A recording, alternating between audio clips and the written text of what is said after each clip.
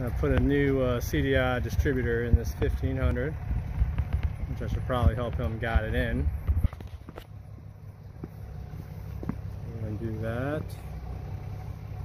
Tag off.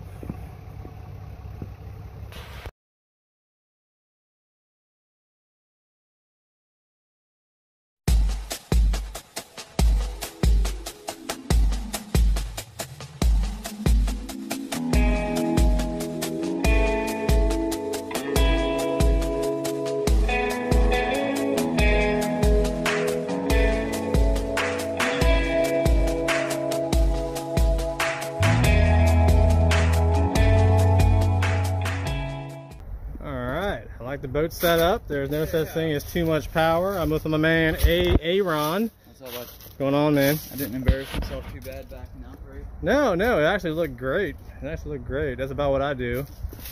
So you said about what do you say, about 2 inches off the water? Floating? Yeah, something like that. About, let's see. Oh, you're good. Yeah, it's Gucci. Yeah, you're good. You're good. Still with the front a little bit on the trailer, so it was kind of holding it up. I think it'll even go down a tiny bit more. Okay, well, yeah, I think you're good. Beautiful motor, man. Yeah. Beautiful motor. We're gonna get it running for you. Yeah, I don't know what the deal is. You need a transom saver for sure, just to keep your transom from rocking. Every bump we hit, I'm looking. You're just like, look, I know. You're just like crying on the inside, like, oh no, this is gonna work out. Yeah. I'll pick the metal up to maybe fabricate. All right. Yeah. Well, we're gonna get it right, so stay tuned. Alright, so the first thing we're going to do is disconnect all the power. My man Aaron is going to disconnect the battery. It looks like a size 13 before we get into the actual replacement and alignment of the distributor. That way we get everything timed properly. Power is disassembled. We're going to start removing the shrouds. We got a size 11 here, and then we have 11 metrics going all the way around here on the back, and we're going to pull this off and then pull the choke solenoid off, and that should give us exposure to the distributor right here, which has a bad trigger, unfortunately. Even though it looks good, it talks the talk, but it does not walk the walk. Alright, so now that Ron and I have the top cowling off, this one does not have the 11 metric on the bottom, so we're going to have to move the cowling on the top, and that's going to be an 8 metric. Be very careful. That's the smallest screw on this engine. You definitely don't want to snap it in there, because that's a whole nother problem that you just don't want to deal with. Okay, so now we're going to remove that, remove the pulley cap, and remove the pulley, and then we're going to have access to the bolts here to drop the distributor here. All right, so we're back. Okay, so we got the top here. The pulley is up, but we're going to have to pull the flywheel to access this, so we can unscrew this and drop this. So that's what we're going to do. We're going to pull this flywheel off next. Alright, so I got a flywheel puller and a torque wrench, but I'm not trying to untorque 100 foot-pounds of space, so I'm going to break out this bad boy and we're going to take that flywheel nut off. So the flywheel nut came off pretty easily with the impact wrench. So now I'm going to put the puller in place to gently lift the flywheel. Now, I don't want to disturb, I don't know if I'm going to have to or not. See this timing belt? It's a little bit of a pain to get back onto the track inside underneath here. So I'm going to try not to disturb this belt and or this top dead center mark. So I'm going to screw this in, and then I'm going to gently lift the flywheel just enough space so I can pull this pulley up. See how it's hitting the flywheel right there? So I just need to pull that up just so I can reach the bolts here and drop it. Alright, so we got this loose. I cheated and used an impact wrench to loosen this, so that's loose. And also realize that the bolt here is under here, so we're going to have to completely remove this and then cycle the belt back on here without destroying it. So now I'm going to have to remove the timing, remove this. I'm going to loosen all these bolts here. That way, once we get the flywheel off, we can loosen the 3 bolts here, one in the back, and drop the distributor efficiently. Alright, so we're back. Everything's removed. The belt is here. I did not want to disturb it. It's a little bit of work trying to get this to bicycle on. So, but I can pull this off. Now I have access to all these bolts here. So we gotta drop these 3 bolts. That's going to drop the distributor. Okay. So what we're going to do, I'm going to take the cap off of this, disconnect all the wires here, and then disconnect the throttle linkage here, and take the faceplate off. This is your size 11 metric, and then that should successfully drop the distributor. Ain't that right, Ron? I think so. Yep. All right, so I'm grabbing the new CDI trigger distributor right here, and we're getting ready to install it. Okay, so what we got here, we have everything disconnected. We have the distributor cap pulled. Everything looks good, even that charcoal thing in the middle. All the wires are disconnected here, okay, and this is disconnected here. So all I have to do is take a 13 metric, 1, 2, 3, and this is going to pop down. And then I got to disconnect the ground here. So I'm going to go ahead and do that, and then we're going to pop everything back in, and guess what? Magic's going to happen. Back, we got everything disconnected. Okay, so we're going to put everything back together. I got to unfortunately try to get this pulley here lined up with the flywheel, but it's okay. We're going to pop up the new CDI trigger right here, brand new, so we know it's going to spark.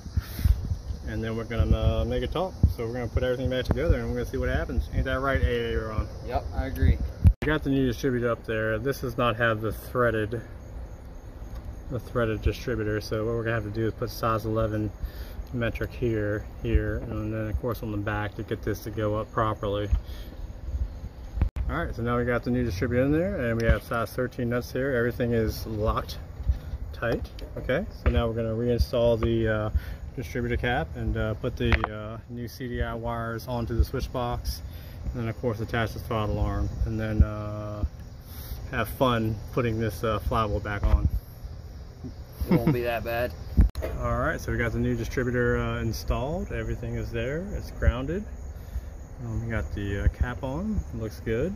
Okay, so everything's functionality. Now we just got to get this flywheel back on and get this back on and do the alignment, which I'm going to go over very thoroughly, just to make sure everything's aligned properly for timing purposes.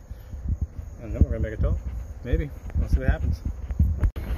Alright, so now we got everything. You got to get up here. Now we got the everything on track here. And if you look at the keyholes, make sure that you line up the flywheel key, which is right here. Probably can't see it, but you want to make sure your flywheel is completely aligned before you torque it down, or you're going to mess up your timing. So I'm going to hand the camera over to AA Rod. Okay, so now what we're going to do is align the dot, the arrow, coming through the arrow, dot, arrow, and the center crankshaft all in the same place. Now, as you can see, the arrow is just a little bit off. So what we're going to do is pop the pop this very gently. We're going to move this one tooth over and align it. So now you have the nipple, the center of that, the arrow, the dot, and the crankshaft all aligned. So that's how you know the distributor is synced with the engine. So now all we got to do is put the cap on. Alright, so now we have everything back together. As you can see, we got the cowlings here. Choke solenoid is definitely hooked up. We got the brand new CDI switch box. I'm sorry, brand new trigger right here hooked up to the switch box. Everything's connected correctly. We grounded the new CDI trigger, and this is the kill switch for the controls. Yep. Wired it myself. Yep. Okay, so now we are going to make a talk and see what happens after I link and sync this distributor with the carburetors. Moment of truth. Aaron's connecting the battery terminals back up. Looks like everything is connected properly. Yeah, these definitely need to be addressed, but we'll get to that after we get to this. Alright, so we got the water on. We're going to see what happens.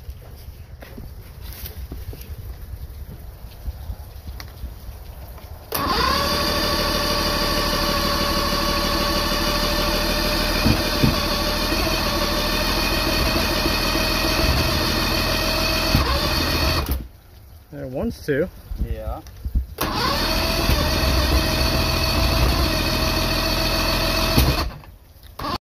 Alright, so it wouldn't start. So what I did was take the arrow and aligned it slightly to the right.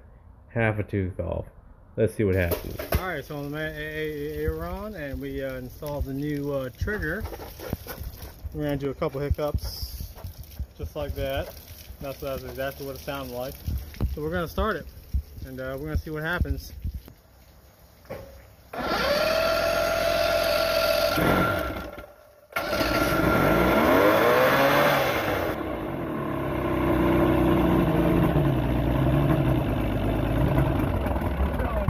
No, you got it. Oh no. Oh, come on, baby. No. We want to hear you.